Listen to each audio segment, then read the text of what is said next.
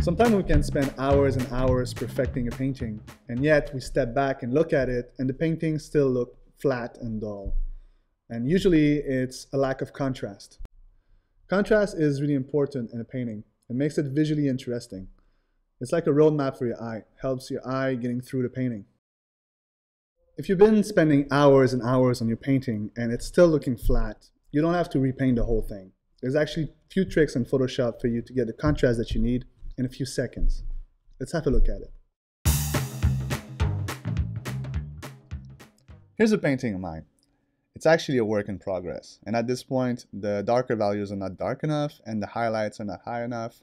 Basically everything looks a little bit flat, but it's no problem. I got a trick for it, and the trick is to add an adjustment layer on top of my actual layer.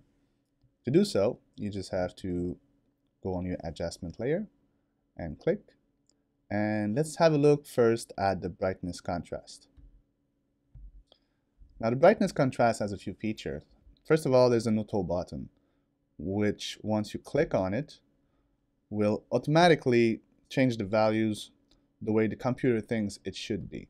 Sometimes it gives great result, sometimes it's better to do it manually. In this case, let's go manually. So I'll undo. First of all, I'm going to add a little bit of brightness. Now, if it was too bright, I could go backward, but in this case, I want a little bit more. About 18 sounds great. And I will add a little bit of contrast to it as well to make sure that my dark gets darker. Let's see the result here. That seems good. So with the brightness and contrast is a good way to actually get those values and make sure that you got your highlights good and your shadow good.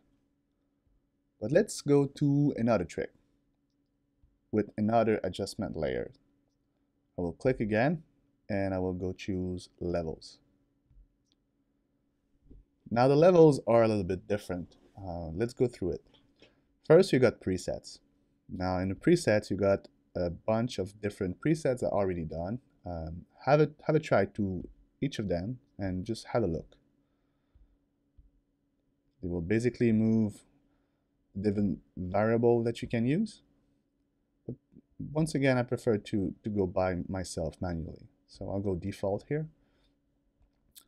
Here you have a really nice trick. With those three eyedropper, you can choose by clicking on the first one, the darker one. By clicking on the dark, it's going to set this value to pure black.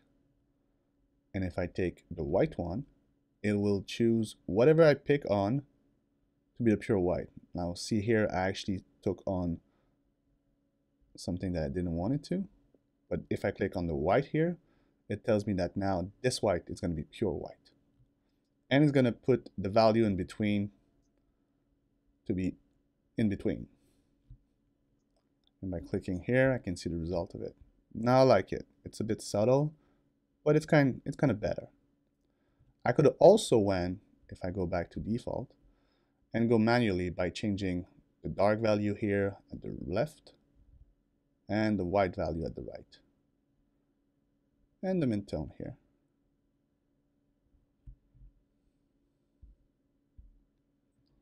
So here's a good trick for you when you start your illustration to make sure that you got your value right.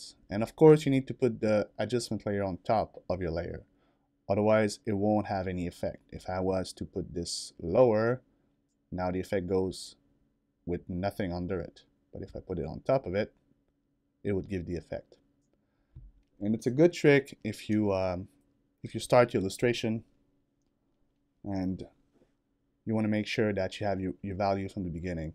Eventually, you'll be able to put your value from the start and you won't need that layer, but even the pros use it. So have some fun, draw, and use the tools that are there for you to get better. Et voilà.